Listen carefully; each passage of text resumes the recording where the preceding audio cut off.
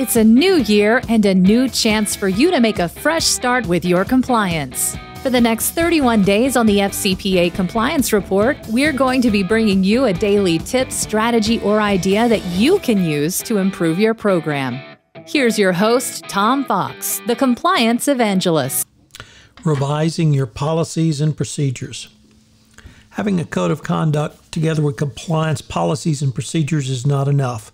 As articulated by former Assistant Attorney General Lanny Breuer, your compliance program is a living entity. It should be constantly evolving. The 2012 FCPA Guidance stated, when assessing a compliance program, the DOJ and SEC will review whether the company guiding principles of enforcement has taken steps to make certain that the company code of conduct remains current and effective, and whether the company has periodically reviewed and updated its code. Some of the questions you should consider are: when was the last time your policies and procedures were released or revised? Have there been changes to your company's internal controls since the last revision? Have there been changes to relevant laws relating to topic covered in your company's policies and procedures? Are any of the policies and procedures outdated? What is the budget to create and revise your policies and procedures? After considering these issues, you should benchmark your current policies and procedures against other companies in your industry. If you decide to move forward, I suggest a process which can be fully documented as a basis to include revisions to your compliance policies and procedures. So what are some of the things you can do? Well, get buy-in from senior leadership of your company. Your company's highest level must give the mandate for a revision to your compliance policies and procedures. It should be the CEO, the GC, or the CCO, or better yet, all three to mandate this effort. Whoever gives the mandate, this person should be consulted at every step of the policy and procedure revision process if it involves a change in the direction of key policies. Next, establish a core policies and procedures revision committee. You should have a cross-functional working group which is ideally suited to head up your revised compliance policies and procedures. This group should include representatives from the following departments: legal, compliance, communications, HR. There should also be other functions which represent the company's domestic and international business units. And finally, there should be functions within the company represented such as finance, accounting, IT, marketing, and sales. From this large group, the topics can be assigned for initial drafting to functions based on their relevance or necessity. These different functions would also solicit feedback from their functional peers and deliver a final proposed draft to a drafting committee. It is important that you establish a timetable for the revision process and you hold representatives accountable for meeting those revisions. Next, conduct a thorough tech assessment. The cornerstone of the revision process is how companies capture, collaborate, and preserve all comments, notes, edits, decisions during an entire project. In addition to this use of technology in revising your compliance policies and procedures, you should determine if they will be available in hardcore, online, that's hard copy, online, or both. There must be a distribution plan, particularly if the code and compliance policies and procedures will only be available in hard copy. Next, determine translations and localizations. The 2012 guidance made clear that your compliance policies and procedures must be translated into local language for your non-English speaking workforce.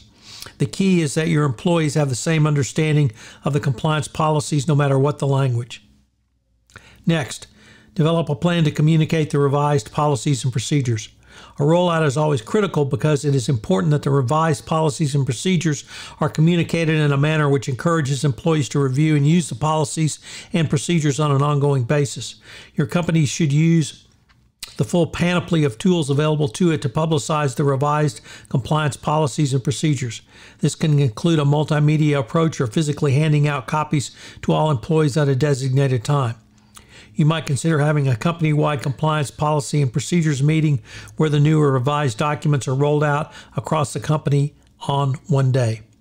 But remember, with all things compliance, the three most important aspects are document, document, and of course, document again.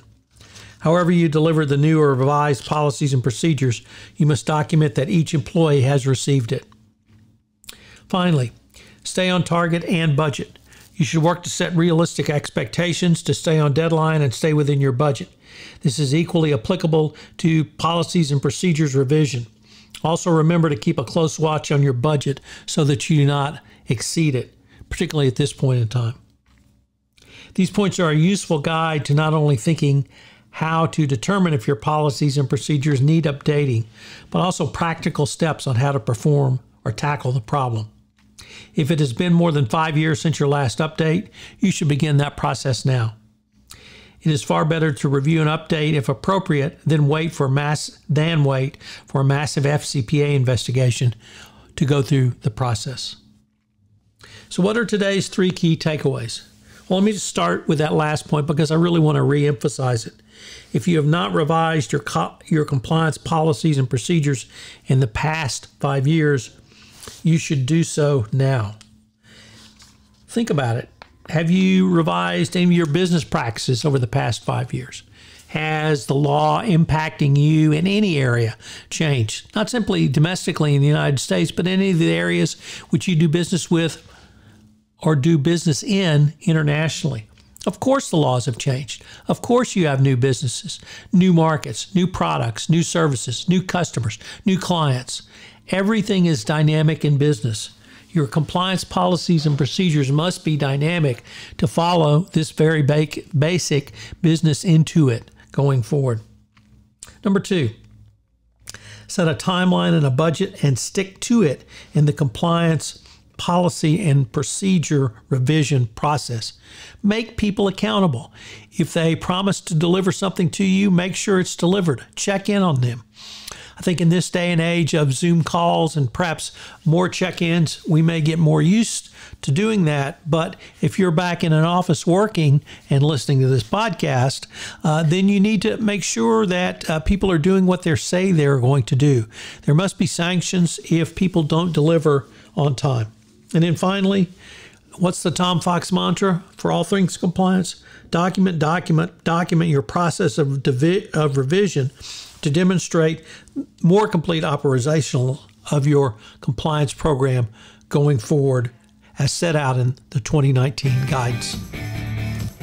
I hope you will enjoy the entire month on written standards and that you will listen in again where we explore another topic in the month of May. If I could ask you to do so, would you pass on to at least one person this podcast series on the nuts and bolts of compliance as I'm trying to expand my audience base for 31 Days to a More Effective Compliance program. I hope you'll join me again tomorrow where I take up another topic in innovation in compliance. Thanks again for listening. 31 Days to a More Effective Compliance program is a production of the Compliance Podcast Network.